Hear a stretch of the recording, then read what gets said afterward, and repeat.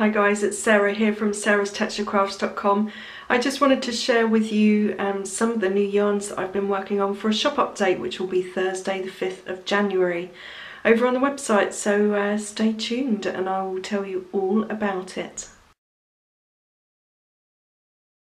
Here's the big pile of yarn I was telling you about. So we've got lots of new colours in there. You can see some real saturates in there as well as some pastels.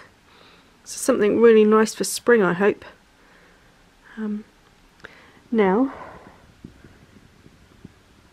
to bind and tag all of these and skein them, and then I've got another pile of a similar size to do. Wish me luck. Okay, so I'm going to show you some of the yarns, and you're seeing a different angle to my little craft room today, which is a bit of a mess post-Christmas. I need to clear it up. But I wanted to show you these yarns and try, if I can, to get some decent colour so you have an idea of what's coming up in the shop update.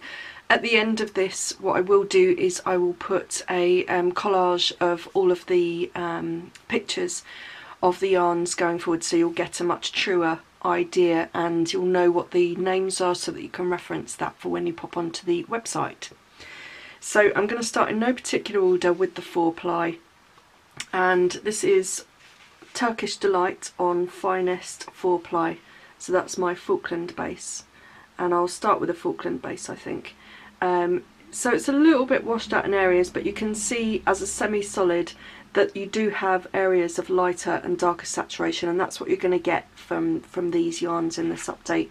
So Turkish Delight is a more sort of blued pink, but yeah, that's kind of it. Turkish Delight. Then we've got a very delicate orchid colour, which looks mostly blue on screen, but if I can show you an area, you might not be able to see it, but this is actually blue, and this is a slightly pale lilac-y purple colour, and they sit together, so you can sort of see it from there. They sit together to make this orchid colour, again on Finest 4-ply. Then we have Sage, which is a beautiful sagey green colour. It's more like a blue-green really.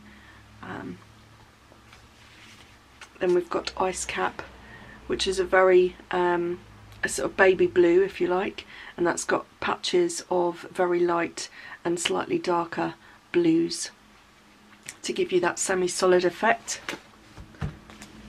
Then we've got Mint, which is pretty much what it says on the box there.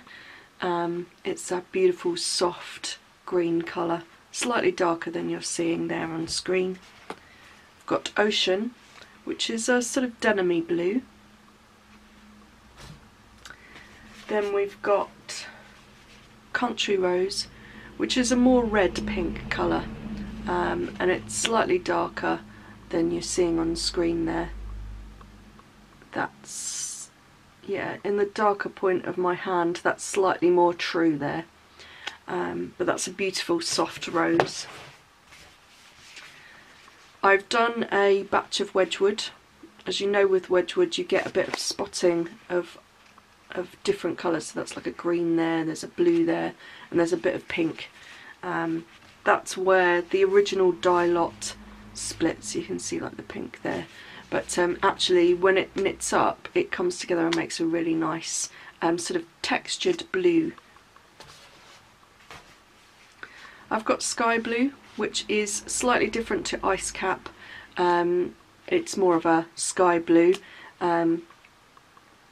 Again, it's a bit darker than you're seeing on screen there, but it's a very nice soft blue, and you've again got the saturate differences, so lighter and then with the darker there. Okay.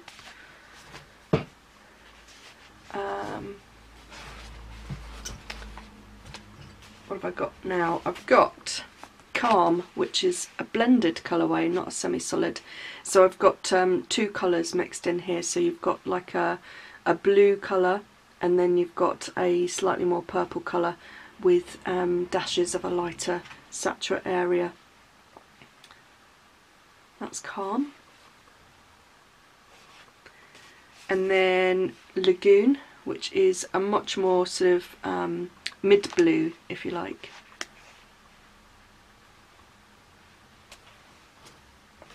And then this is my favourite, Limeade. It is fantastic. It's a very sort of pale chartreuse colour, and I think it would just work really well at picking up sort of either the odd stripe in a coloured shawl, particularly if you're going to do something like a Stephen West shawl. It would also work really nice on as edges. You know, you could edge your cuff and your collar on a sweater with it. I've actually kept a skein of this for myself, so really excited about that. That's for the Finest 4-ply. Then I've got a batch of Rambler 4-ply, which is my Blueface Leicester and Masham. Now this I showed you in last month's podcast, and I had it in its natural colour, in the oatmeal colourway, so now I've over-dyed it. So I've got Blackberry, which is varying shades of a beautiful red sort of purple. We've got Fern, and we've got Moss, and those are semi-solids. And then we've got, in blended, we've got Rusted, so you can see it's all those kind of russety colours in different saturation levels. And then Lost Gold, which is varying levels of sort of golds and mustards, and then the oatmeal popping through as well, to sort of show that sort of tarnished effect that you get on gold sometimes. So those are the blended versions, and I think they came up really well. So I'm looking forward to maybe seeing if I can pinch a skein of that to knit up. And then this is a completely new yarn, which again is 4-ply, and this is my 4-ply Boucle. So let me grab that for you. This will give you real texture. It's 100% Falkland. You get 400 meters, and you would knit it on 2 to 4 millimeter needles in the same way that you would any other 4-ply. If I just pick up a piece there for you, hopefully that will start to focus. Yeah, there you go. So you can see you're going to get real texture with this. It's beautiful and soft, and I have to say I get asked a lot of questions and sort of have requests for like mohair yarns and things like that.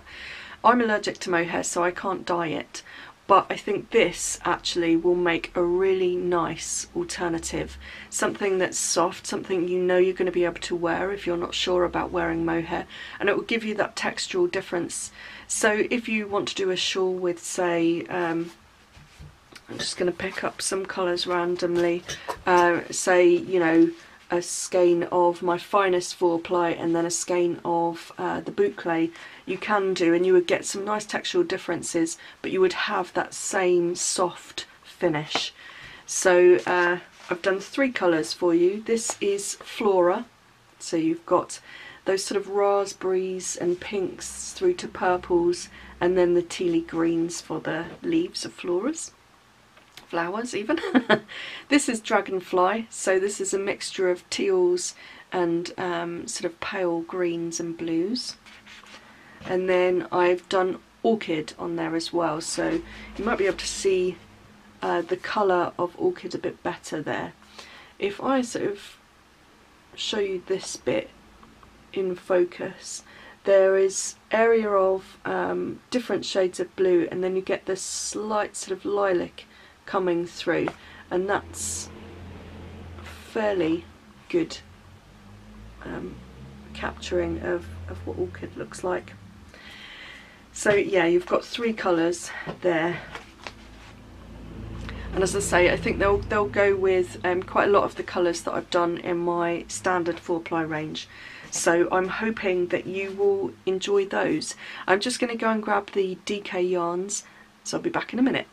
Okay, so DK, I'm using my Falkland DK, which, as you know, is a brownish base colourway, and I've over-dyed it in 3 semi-solid colours for you. So you've got Blackcurrant, and that is varying levels of sort of a reddish purple. Then you've got Becky Falls.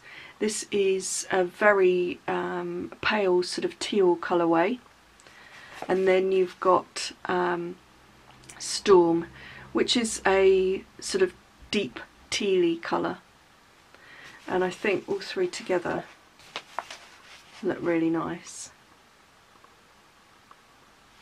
But again, they would work with some of the other colours. So for example, if you wanted to vary your shawl in different, not only textures, but in also weights of yarn, because I know there are some patterns out there that use a bit of lace, a bit of 4-ply, a bit of DK and so on, then you could, you know, put your purples together to form stripes or patterns, that kind of thing. Also there's, you know, like the fern and the teal of Storm go together. You know, and you can go on from there. So I'm hoping that I've brought you enough new colours, but I'm really excited about this because it's been my first opportunity to really sit down and start to think about what new colours I need to bring into the range. And all of the, well, the majority of these are completely new shades. Wedgwood is a repeat, but I think that might be the only one that's a true repeat of a previous colour. Beyond that, I'm working with my latest bases, a completely new base for you, and new colourways. So it's been quite an exciting update to prepare for you, so I hope that you really enjoy it. All of that will be up on Thursday the 5th of January at sarahstexturecrafts.com.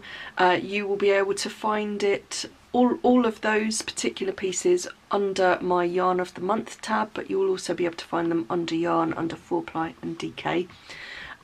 Sign up to the newsletter if you've not ordered before and you want to get your first 10% off coupon, and keep up to date with the newsletter as well, because there's going to be lots of exciting news and things coming to you this year.